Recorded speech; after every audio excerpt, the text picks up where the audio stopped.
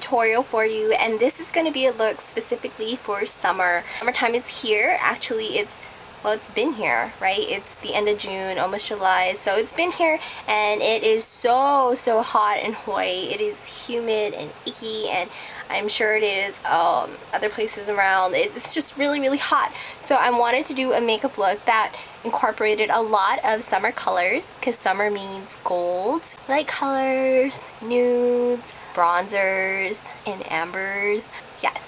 Summer is here. So I made this look. It's really wearable. It's not a night look. It's definitely daytime. I would wear it out. It's not heavy at all.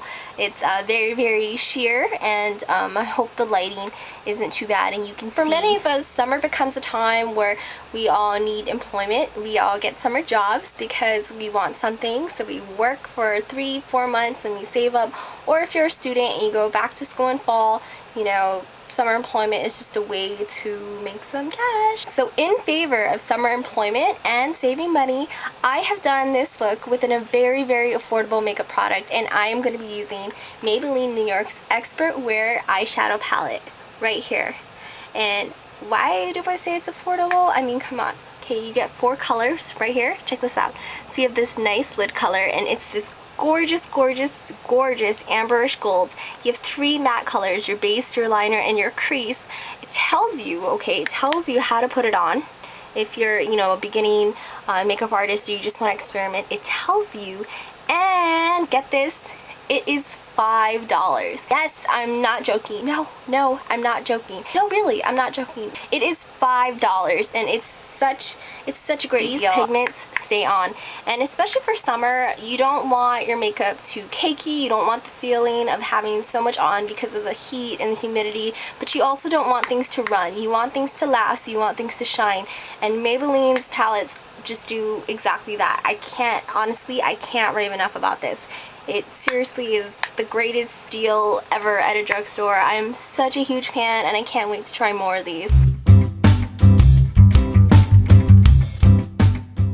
As always, we're going to start by priming our eyes. I'll list the product over the video and down below so you can see what I'm using.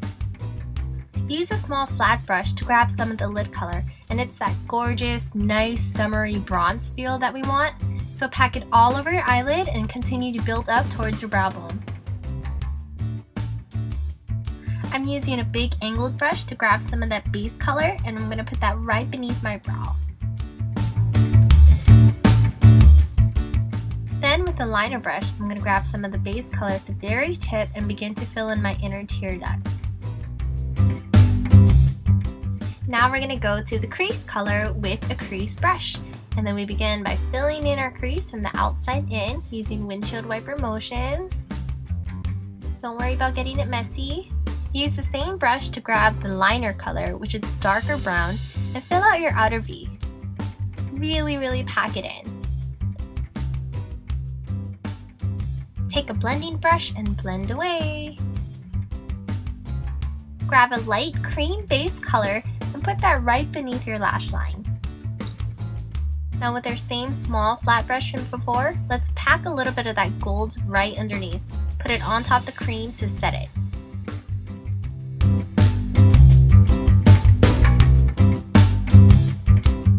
Take some of that gorgeous dark liner color with either a dark liner brush or a smudger brush and put that beneath your bottom lash line. Take your favorite black liquid liner and line the top of your lash line. We're not going to do a wing this time, we're just going to do a bold straight line with kind of a stubby end. You'll see it in a bit.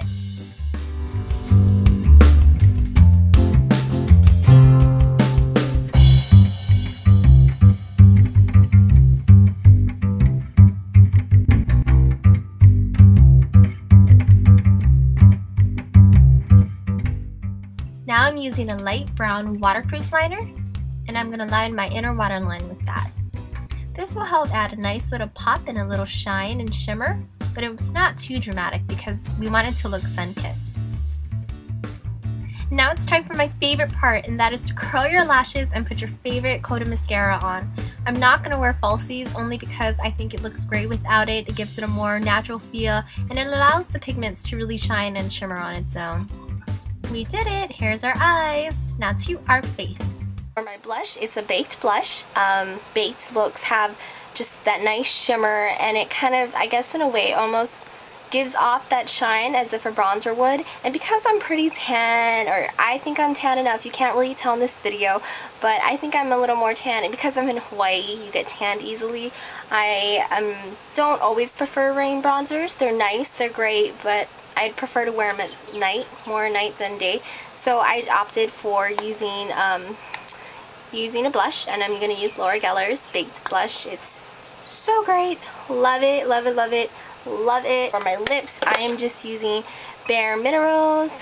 Here we go. Gingersnap, which is this gorgeous nude, and there's a tint of a little reddish color in it, just to help pop your look, because the eyes are so nude and not nude, but they're so natural, and they're very light and goldy. Thank you so much